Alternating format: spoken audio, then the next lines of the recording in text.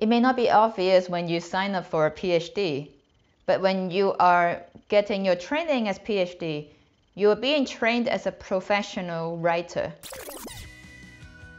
Welcome back to PhD Coffee Time, your online community for motivation, peer support, and practical tips during your PhD. If you are not feeling motivated in the last month being home and trying to write, this is the video for you because it will clarify why you should get up in the morning and do your writing.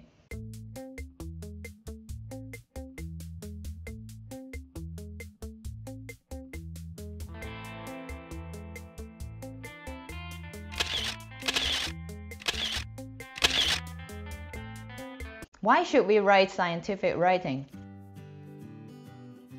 Science is only developed by this concise, informative writing that are highly technical and really professionally written. And this is still by far the gold standard and the building blocks of knowledge. The reason is this is the best way that we can efficiently put a lot of information in a small piece of written text. We're trying to incorporate a lot of practical information that are important for the repeatability of your work, and your colleagues that is in the other side of the world is going to read it and understand how you do certain work, and is transferable to other people in a really efficient way.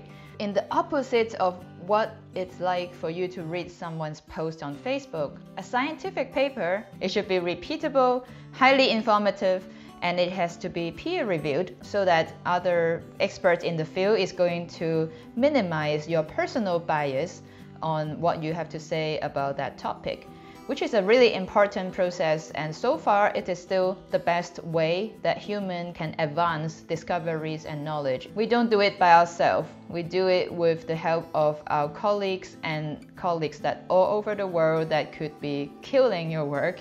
But in a way, they are helping your paper because they could give you criticism that is going to help improve the edge of knowledge. If you haven't already, you should check out this scientific illustration about what is a PhD. We are pushing the really edge of knowledge, and if you imagine what you've learned from the high school level is in the core of this center of the sphere. The knowledge that you're building is at the edge of what we don't know and know as human, and your job as a researcher is to go through what we already know and what we don't know and offer your suggestion on how to fill these gaps of knowledge.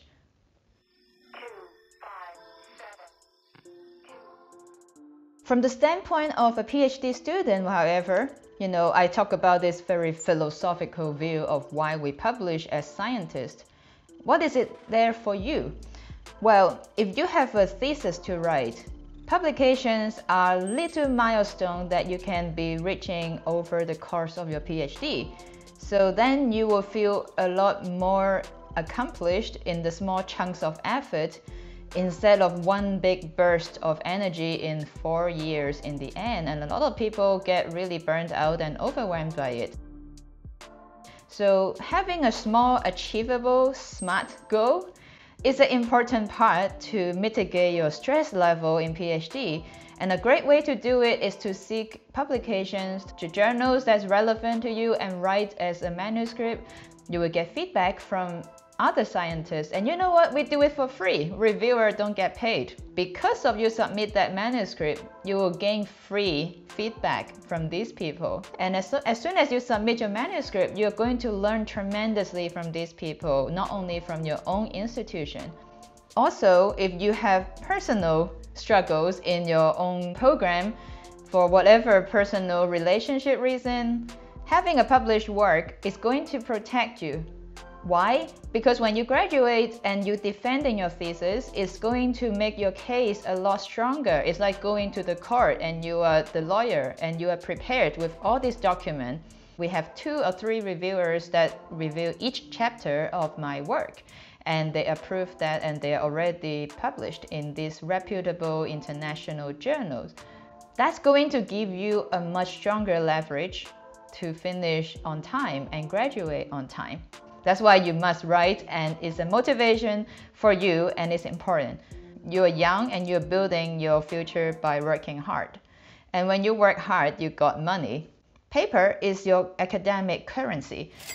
When you get published work, you're going to gain visibility by your field of researcher, and you will be seen as more reputable.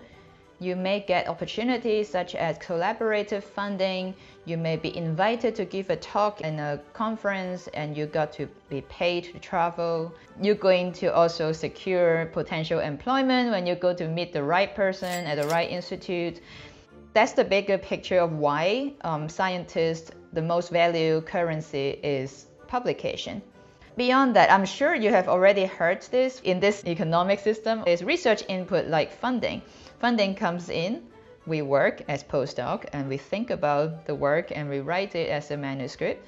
And the output is either your publication, your thesis, and from your advisor standpoint, number of PhD students graduated is also counted as research output.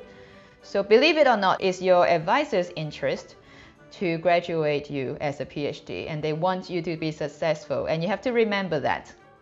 It may not be obvious when you sign up for a PhD. You are being trained as a professional writer. Yes, you are a writer. I am also a writer, and we are advancing our skills as a writer by being a researcher. And this is a highly transferable skills and desired by so many different career paths. So this is the reason why you have to master your writing skill. It's not just the impact factor, it's not just your academic job possibility. If you're a good writer, you have opportunity to speak to the world in different way and different platform.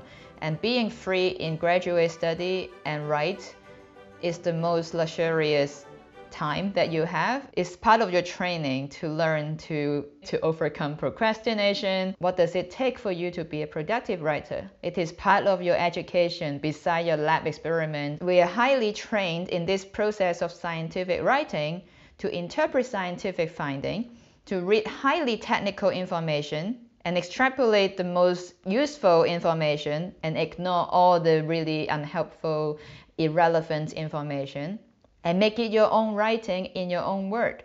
In the other sense, you are like a director of a movie. If you ever go to a movie, think of it like you are the director of your own writing. And whatever the frame is, like wherever they put this camera to show you in the movie, you have the same power as a writer. And you can frame your research field by putting which information first or next, and you can refer to other people's work as helpful, unhelpful. That's up to you. When you are going through a PhD, you have to be a very independent worker. You have to be accountable for your own project, and that makes you a valuable, employable person in the future. So no matter you're going to be working as a professor or not, you're going to earn data interpretation skills, researching skills for finding the right information that's reliable, that is not fake news. You also have this ability to work independently and also write highly technical writing and effectively communicate massive amounts of information. I hope you feel excited and creative after watching this video to be a writer. If you're writing in the midnight, it is not a problem. Ideally, I hope everyone works in normal working hours. That this is a learning cycle. You have to be accepting that you are in the middle of learning how to manage time. As long as you identify what time works the best for your creative thinking, it is okay.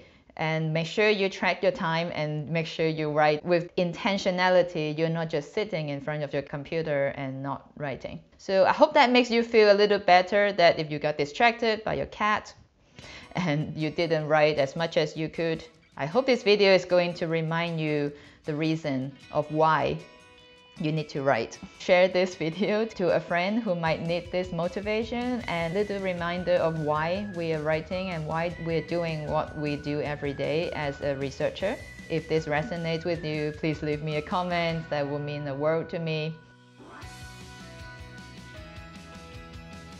Can you imagine most of us are writing in English, but we are not native English speaker? I like to talk about how I overcome writing as a non-native English speaker. And I have some really practical tips, so please stay. I will see you the next time. Thank you very much for watching.